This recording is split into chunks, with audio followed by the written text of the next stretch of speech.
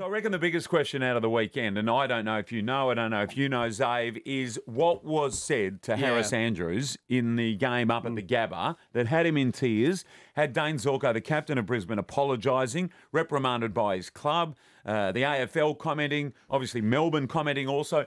Do we know what was said?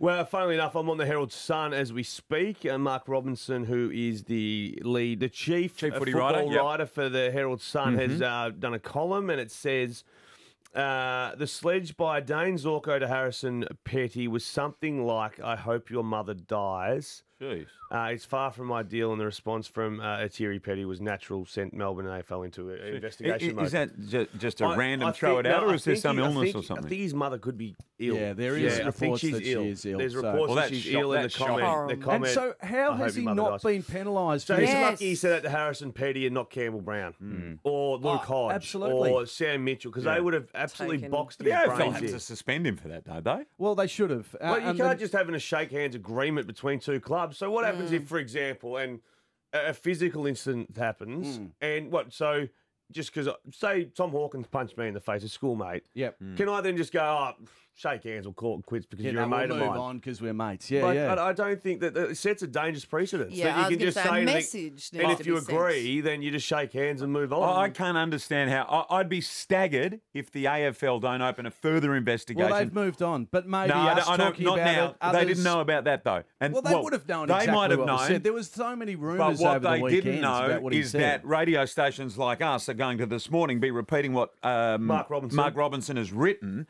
Once the wider community know, which is now, so there's going to be outrage. Like, you can't say that stuff. If a fan over the fence said that to a player, what would happen to that fan? He or she would never attend an AFL game ever again. I just feel he's just that lucky that it wasn't someone with a hot head. No, I reckon something will happen today. And the look of a guy Thierry on the field, you feel so sorry for Petty. Well, now you hear the what's look been is said. terrible. Mate, picture kids crying on the field and going around and Sledge and blood. I had a mate whose parents' mother died as a youngster, and he got sledged about that by accident one day, and it didn't end well. And you go, well, obviously, it's something that pulls at the strings of your heart. It's so deep and personal. I think the bigger issue in this, to just spend a moment more on it, is that Dayne Zorko is the captain of Brisbane, is he not? So the youngest player, the youngest couple of players on the Brisbane list, they're running around out there, and they hear that, and they think, well, that's okay, is it, when we're out in the middle? Now, we've tried for decades to stamp out stuff that got said to players on the stuff like that. Correct. Goodbye. Correct. Yeah. And now, is this where we've ended up at?